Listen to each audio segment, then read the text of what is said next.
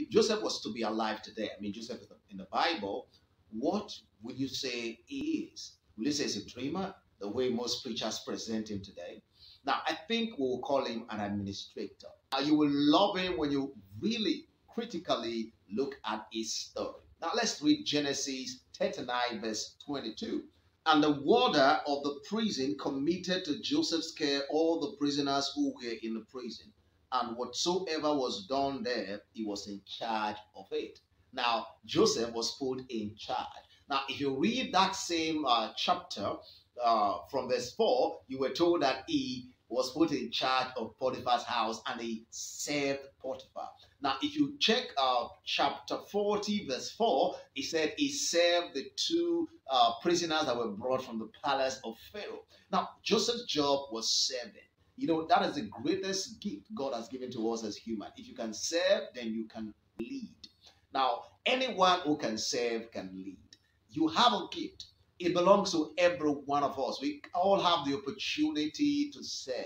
And that opportunity to serve, if we are diligent in that calling, which is the calling to administer, then we can lead. If you can be an administrator, then you can lead. Every one of us have this. Now, if you check Genesis chapter 1, that's the first gift God gave to Adam. I mean, talking about you. You were in Adam when God gave Adam that instruction. He said you should dress the garden.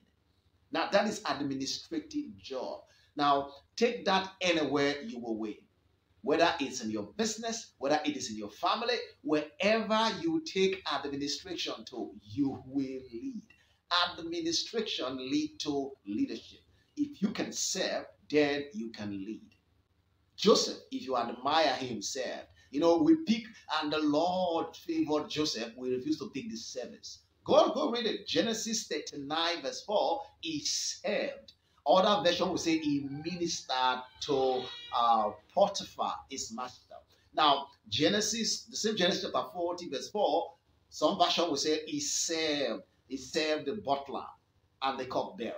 Now, other version will say he ministered to them, because the warder put those guys in his charge and he ministered to them. How did he manage to interpret their dream? By way of serving them. You are administrator. You are a born administrator. You have it in you. God programmed every one of us to administer God's gift. If God will bless you, if God will increase you, if God will increase your business, it is according to the capacity of your service. Check Jesus when he came. When he spoke about the parable of the talent, the man, when I was given one, the other was given two, the other was given five. What did he say? The one who served with what he was given, the one who administered, the one who took care of what he was given more. Then the one who didn't take care of it was taken away from him. So the summary of the whole thing, which is the gift God has given to all of us, the greatest gift that you have that you might not be using right now, it is a gift of administration. What is under your care? What is under your care right now? What are you doing to it? It's time for you to take that greatest gift, that administrative gift, that gift of service, and put it to work. And by so doing, you will end up becoming a leader. Thank you, guys. If you have a comment, please put it in the comment section. You have that gift. That gift is the gift of serving. Go out there and start to serve. You know, let me just chip this in. This is what I tell everyone. If you're looking for a job, offer yourself for free and you eventually get a job. Thank you. I see you next week.